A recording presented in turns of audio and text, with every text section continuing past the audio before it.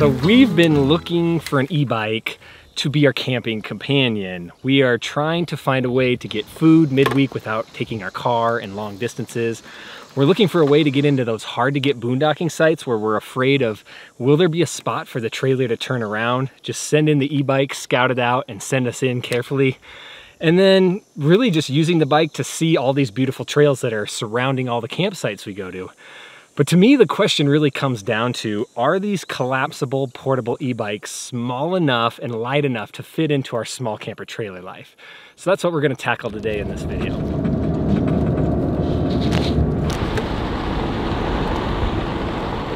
This doesn't look like much, but this is where they told me to go. They said there was a race here maybe a year or two ago, and that I'd see where people had pulled over, but there is no remnants of humans here.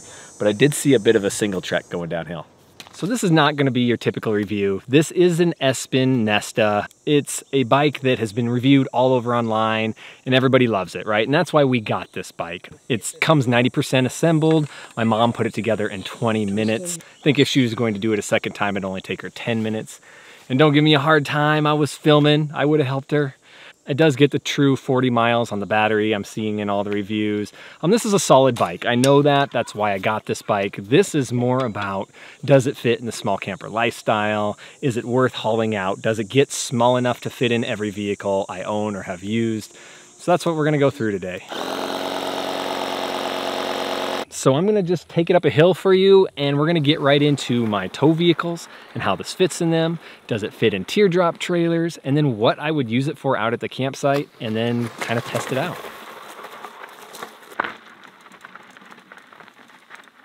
Yeah, she climbs well, but she still makes you work for it. So the first thing I wanted to do was test it by putting it into the Jeep. Because those of you who own a Jeep, you know there is nothing smaller in terms of space in the cargo area of a Jeep. So I threw it in there and I thought it wasn't going to fit. So then I go to the front and I throw down the seats and I pull in the bike. And there was a ton of room doing it that way, but I really wanted it to fit in the back so my family could have their space and then the bike could go. So I went back and used my brain this time and I just turned it upright.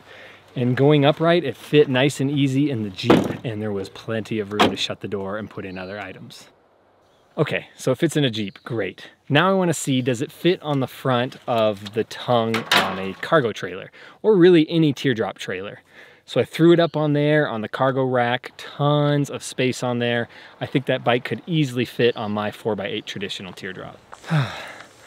But what about that tongue weight, Drew? And yeah, you're right. If I put 65 pounds on the tongue for most small trailers, that's just going to push it over the edge. So the most obvious thing to do is put it inside the teardrop. And so with the bean trailer with the oversized door, I was easily able to make it fit in. And so I think I could have fit this into my standard 4x8 teardrop as well, especially with two people guiding it in. And I love the forward thinking of bean trailer on this design in that they added 4 tie down points. This way I was able to move the bed and just tuck it under the cabinet, roll the bike up in there, and then secure them down nice and level to the floor.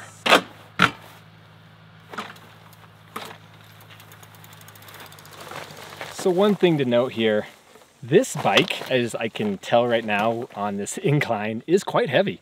My mom told me it's about 65 pounds. I don't know how much it is with the battery off. But my worry was, once it's folded, is this going to be too heavy to lift? And I was really surprised to find that once it was folded down, the weight was distributed nicely. So if it was below shoulder length, as a single person, even my mom at 66 years old, she was able to carry this around really easy. So was I. But I did find once I'm getting it up high, it is a bit difficult to put into vehicles, to throw it up on top of the tongue box, things like that. I love the throttle assist here. So yeah, not only does it have 5 levels of pedal assist, level 5's like rocket boosters, there's also a throttle. So that'll let you to ride it just like a motorcycle, no pedaling at all. And so I'll use that pedal assist coming up this hill just to push up the bike, or not the pedal assist, but the throttle. But you can tell by my, I am out of shape, but it's tiring still. You still get a workout from these little e-bikes. So obviously if it fits inside the back of the Jeep and it fits on the tongue of the trailer, it's going to fit in a hatchback, especially a wagon like our Outback. So the next thing to try was my little sedan. And obviously the little sedan, it's got a really small trunk. So this here is the trunk of our little Honda Accord. We have used this in the family for years, and now it's retired as a ranch vehicle, as you can see.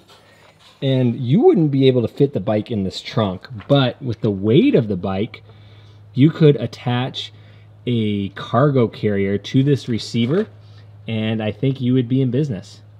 And then obviously you can use any bike rack that's designed for fat tire bikes. Just make sure you consider the weight when looking at brands, that this is a 65-pound bike.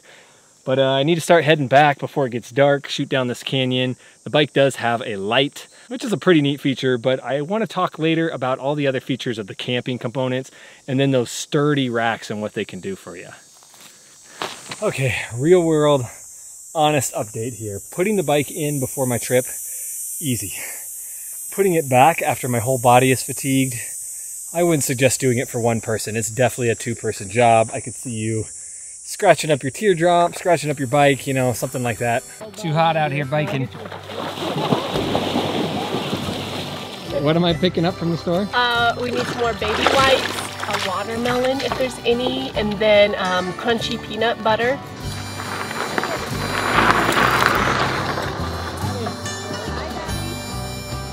All right, I've successfully made it to town. I got myself a watermelon,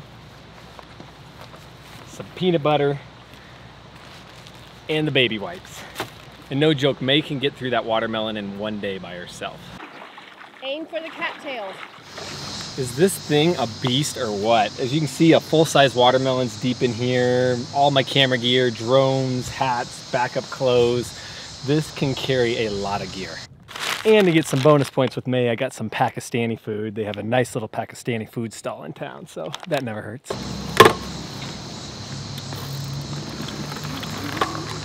Grandma, you gonna show us your handstand? 66 and rocking the handstand. You can do it, you can do it, you can do it. Who needs a swimming pool? Got it. I thought this might be fun for you guys in that I have in our family two of probably the two most popular step-through bikes. The Rad, what is this one? The Rad Mini, and then over here, obviously, with this video, the Espin Nesta. And there's some differences. They're both great bikes, they're just different. And so I thought I'd go over it really quick. You can tell just by the dirt on this bike here, which bike the family fights for the most. This knobbier, wider tire obviously just does great in the sand, once we get it off trails, just through the grass. But what surprises our family is this is the one that actually has less rolling resistance, or it goes faster. So between the two bikes, this one's actually easier. It seems to coast quicker, and we don't really know or understand the physics behind it. But there is a mechanical difference between the two of these that definitely has a big difference in the speed of the two bikes. A big issue we find with the Rad Mini is there seems to be some sort of governor on it. So when you get up to 20, the electricity stops, and it almost feels like it's kicking in the electric brake as well. I don't think it is, but you just feel like you're really working against the bike. Both bikes are limited by their gearing, and they're designed to go around 20 miles per hour, but this Espin doesn't slow you down when you hit 20. So we get up to 30 miles per hour on this one easy. I've never gotten there with the Rad bike. And that's a big issue because when you go to town to get your camp food, you want to be going 25 miles per hour so you can go with the traffic. And I can't on the Rad, I can on this. Like I said, it's just fun. It's snappier. So the Rad Mini, you do a lot more pedaling on your own. Even though they both go 40 miles on a charge, one of them feels just weaker on how it assists you, and that's the Rad versus this Espin. So a little correction here. My parents have been taking out the two brands of bikes side by side through Colorado and the Midwest, and they're finding the Espin, because it's a bit snappier, is getting a little less in terms of distance on a charge, but they say it's pretty comparable still. So the Espin, let's say you're on one, the lowest pedal assist, it gives you all the power of one right away. Where when you're on the Rad, if you go on one, it ramps up the power slowly. It's like this gradual push. Some may like that. Our family kind of likes the woohoo, let's just get going sort of mode. And then when you get this up to 5, this thing feels like a motorcycle. The Rad, you still are doing a lot of pedaling with it. So more bike than electric bike, where this one, it leans more towards electric bike than pedal bike. So it really just comes down to preference, and for our family, we just find this super fun. So time for the conclusion that might surprise you. And here's a little Easter egg for you guys who've been following the journey. I think you know where I'm at. We are big fans of these collapsible bikes, but I don't think they're for us in terms of our small camper life. So if you are going out only 2 to 3, maybe 4 times a year, I think this is the way to go. You won't have to buy a specialized rack. It can fold into any transportation you have. But for me, I'm loving this e-bike, and I'm going to be taking it with me everywhere. And so because of that, I think I would go with a more traditional Espin bike that they have that doesn't fold, that can fit in a standard rack.